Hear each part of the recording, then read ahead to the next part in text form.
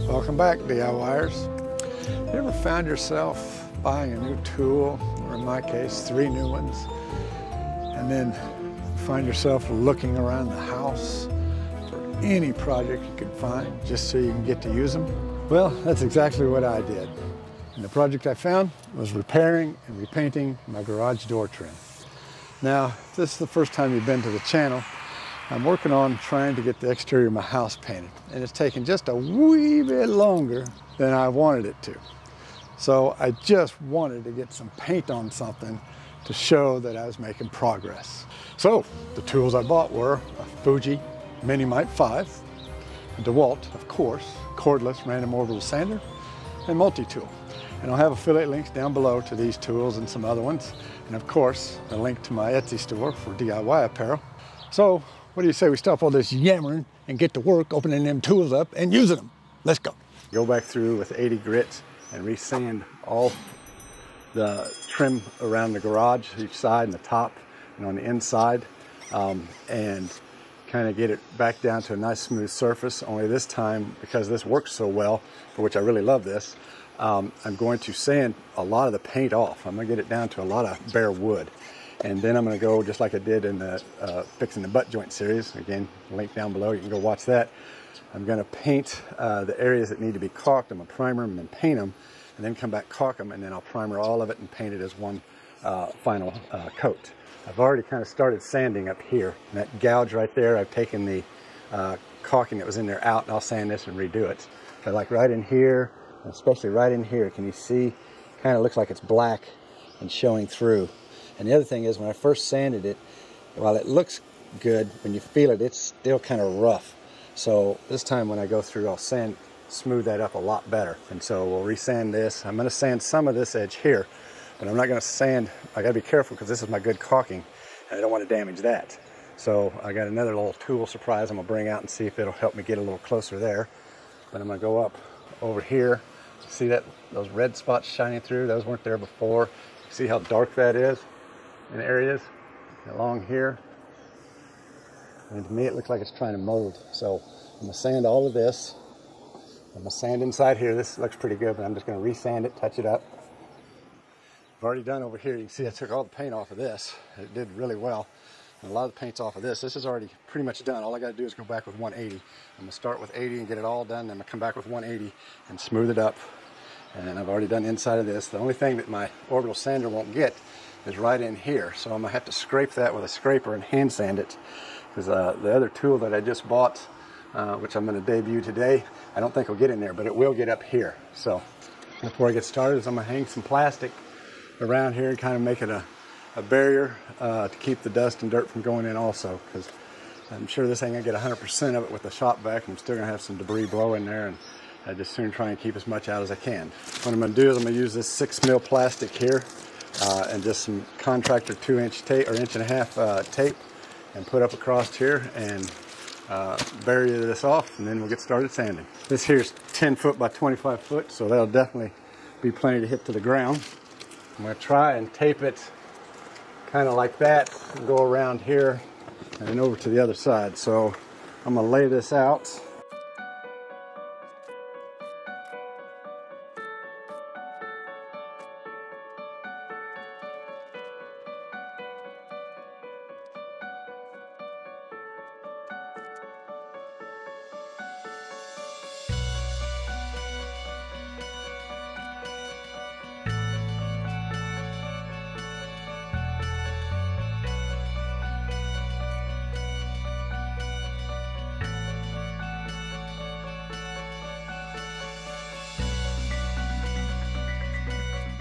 Okay, I've got the sanding done with the 80 grit. You can see I got a lot of bare wood showing now. And I will tell you, even though that sander's lighter than the other stuff I was using, it still gets heavy when holding it upside down to get this underneath side.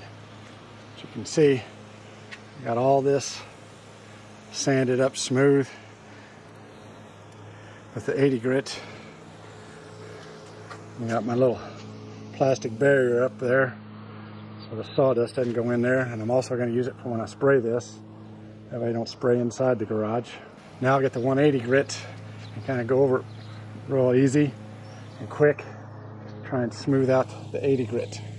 Got my 180 on here, my 5 amp battery, and let's go.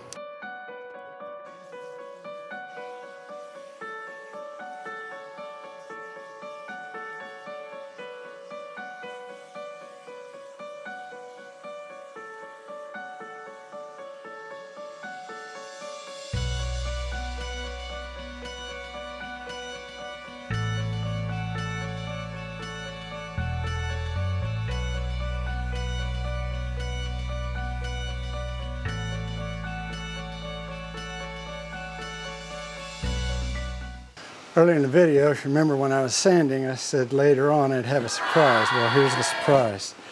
I got this brand new DeWalt, of course, because I said earlier I like DeWalt tools. Oscillating multi-tool. Let's open this up. Comes in a nice handy bag. Part of the reason I got it. And it too is battery operated. It also came with some sanding pads, a charger, and a 2 amp hour battery. Now I have to tell you, these 2 amp hour batteries, while they're lightweight and they're nice, they don't hold the charge near as long as that 5 amp, which makes it kind of nice because I burnt through 2 of these 2 amp batteries pretty quick using that sander. But we'll put it on here, get it charged to get started. Alright, so I got this for a number of reasons, but one was for its sanding ability. And it came with sandpaper, it came with 60 grit, 120, and 240.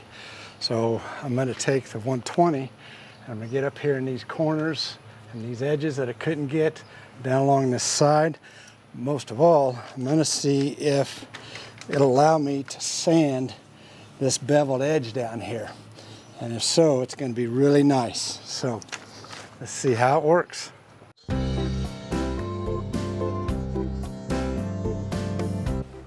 It's allowing me to get right along that edge without hitting that caulking and peeling it off. See how it does here.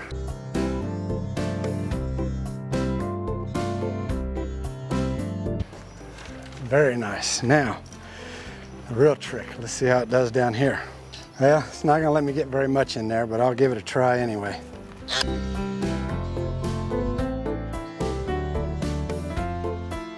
Looks like I'll have to do that by hand, but I think it's going to work great for the rest of this. So, let's get all this done and we can get one step closer to primering.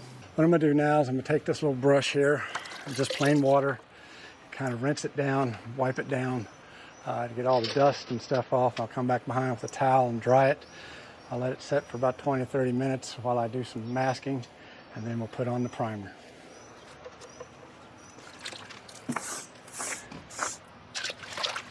Okay, I got my masking done. You kind of see there, all along the top, all the way down. The reason I mask this all off is for when I primer. I don't want primer all over here or on other stuff. And I'll leave this tape too when I'm done doing this primer. And I'll use a tape with paper to cover this for when I spray it. You can see it's all dry, sanded, smooth and dry. No residue anywhere. Got that taped up there. So I'm going to peel bond that. I'm basically going to peel bond primer all these insides, these corners. Probably do there. Any nails that are exposed like this, I'll put some peel bond over that. And any areas, I got some areas up here that the paint looks like it might want to peel, so I'll put it on there to hold it down. Now unfortunately with this peel bond primer, I've got to wait 24 hours before I can paint over it. So we'll get this done and let it sit. Got the peel bond primer here from Sherwin-williams. Got my 1-inch purdy brush, and away we go. Right there.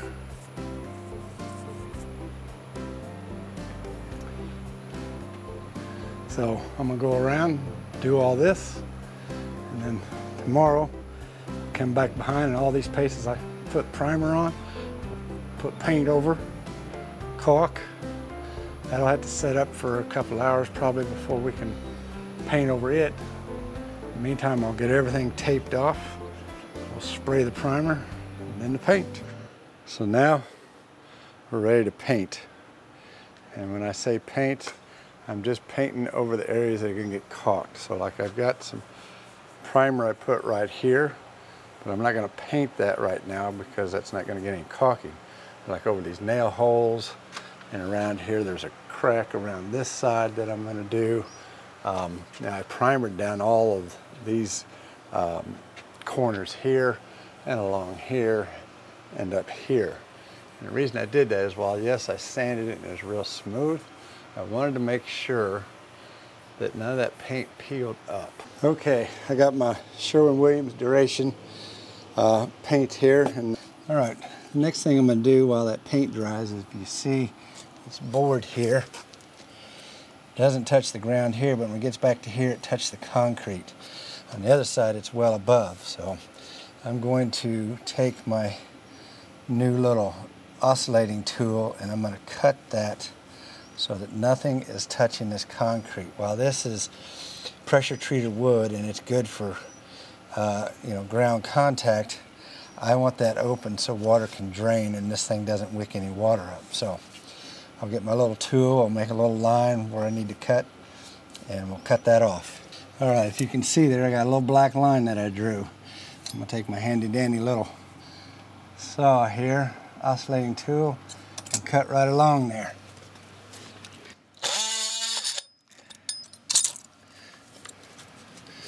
All right, there it is. All done. Cut a little piece right here.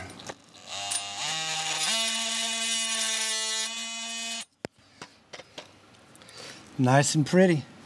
Now when water gets there, it'll run out from under there and I ain't got to worry about it. On to the next step. Okay, today we've got to tape off all along here because we're going to caulk. Now I'm going to caulk here. I'm also going to caulk right along where this drywall meets. As you can see, it's peeled off and the drywall mud and stuff has come away from there because I sanded it and things like that. So what I'm going to do is I'm going to tape here, or I mean, what I'm going to do is I'm going to caulk along here all the way across, and the same thing down along here. And then when I paint this back in here and this edge of this drywall are sealed off so water won't damage it. And that's honestly going to be the hardest part, is getting this taped so I can caulk. So instead of just caulking, using my finger and then coming back later and masking this off to paint, I'm going to mask it off now because the caulking I'm going to use has a 1 hour paint. And my worry is if I caulk and then come back and try and tape, that it's not going to be set up enough and I'm going to wind up getting it everywhere and getting my finger in it and everything else, even though they say it's 1 hour paintable. So I'm going to go through and put my tape just real close to the edge here, and then when I caulk, a little bit will get on the tape, but I'm not going to worry about it because as soon as I get this caulked, we're going to spray this baby. Alright, let's see. I can show you this. So you can see I got the tape down, and it's not perfectly where I want every spot, but it's close enough that it may not even touch the tape. So next thing I'm going to do is use my paper masker here, mask everything off so that when I spray this I don't get paint everywhere. It's the first time using this, so we'll see how well that goes.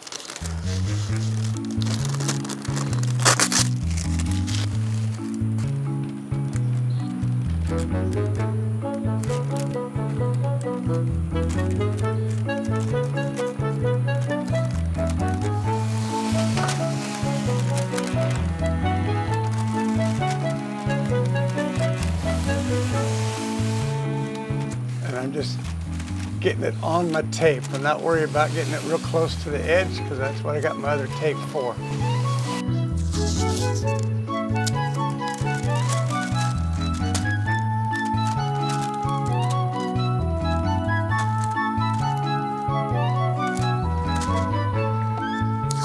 Tape it up to the door.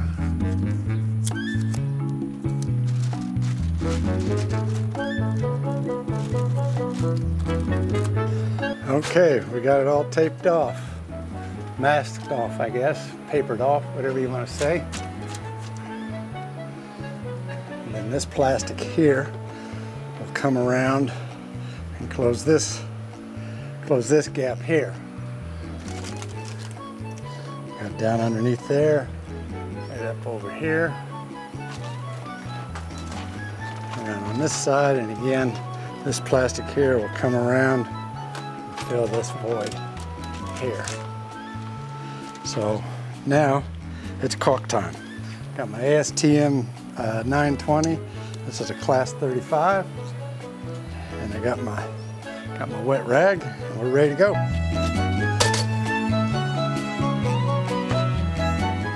Alrighty, I'll show you here my tape off job in just a minute, but we're finally gonna get to paint something. And I'm gonna debut my brand new Fuji HVLP sprayer here to do this with. Now I'm not gonna paint the whole house with that, but for this little bit here, I'm gonna use this because it's not gonna take a whole lot, and also with this HVLP sprayer, I won't have as much overspray to worry about. I've got a big HEA Titan that I'm going to debut when I paint the whole house, but I didn't really want to set it up for this little bit, and so we're going to open up the new Fuji. Now I got this off of Amazon, and actually I got it through the warehouse and got a really good deal on it. So this is the Fuji Mini-Mite 5, and so it comes with a whip hose. What's a whip hose? It's much more flexible, so you don't get caught up with this stiff regular hose that they have. The thickness meter cleaning kit.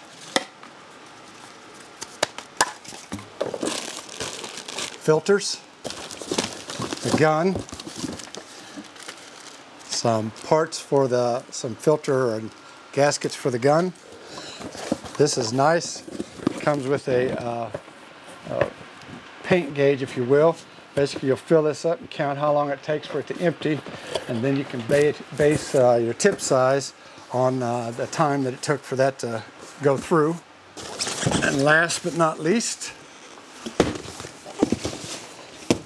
the sprayer itself. I got the Mini-Mite 5 Platinum because it is a 5-stage. It'll pump a lot of thicker paints. That, and actually for everything you get in it, the whip hose, the extra heavy duty fittings here on the hose, the main hose, and some of these other like the cleaning kit and that sort of stuff that comes in here. For the price I got this, it was cheaper to buy this than it was the 3 or the 4 and buy all this other extras. All right.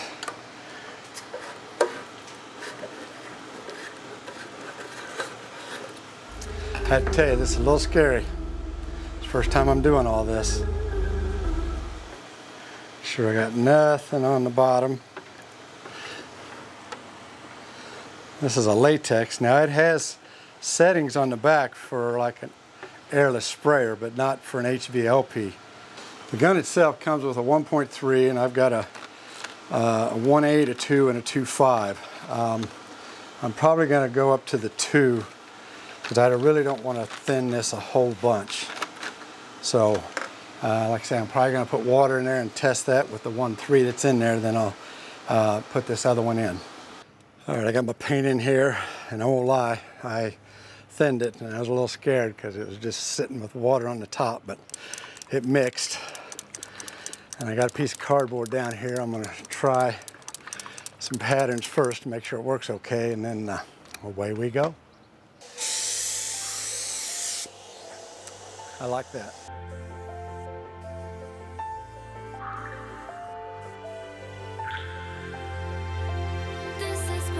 to me, and I hope you understand that I am not quite ready, but I think that soon I am.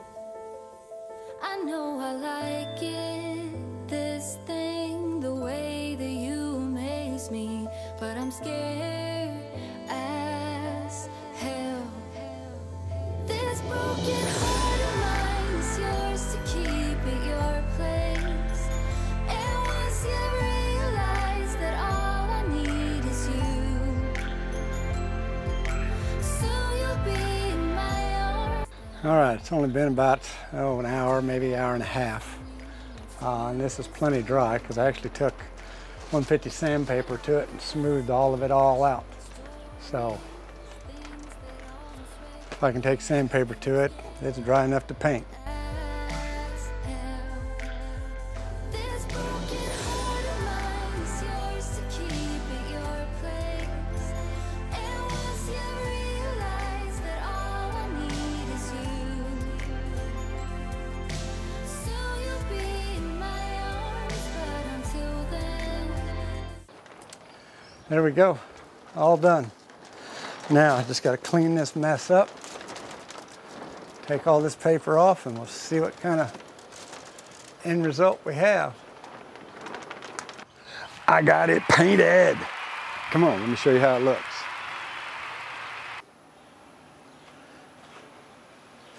Looks pretty good.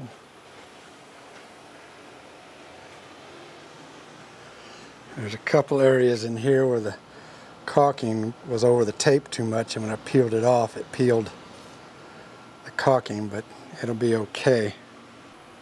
Got nice sharp lines all along.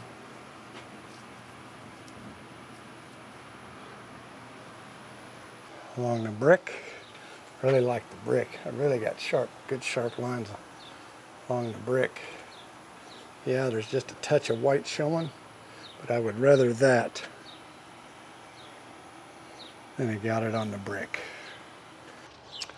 Well, I'm really happy with the way this all turned out. And best of all, I got to use my 3 new toys. I mean, my new tools, of course. And I'll leave a link up here to the videos in the series on painting the house for you to look at. And when it comes to the HVLP sprayer, if you're thinking about buying it and on the fence because you think it might be too hard to use or too difficult, don't be. Go ahead and get it, because coming from a person who can't spray with a spray can to save his life, it was actually fairly easy. I mean, once you figured out the spray pattern that you wanted, how wide and that, and how much product to pull out, to let out of the gun, it was actually fairly easy and it turned out really well. Now, I ain't saying I'm going to paint a car with it, but for what I'm using for, it worked out really well. So if you're still watching the video at this point, I want to thank you very, very much. It means a whole lot to me. And until the next video, happy DIYing.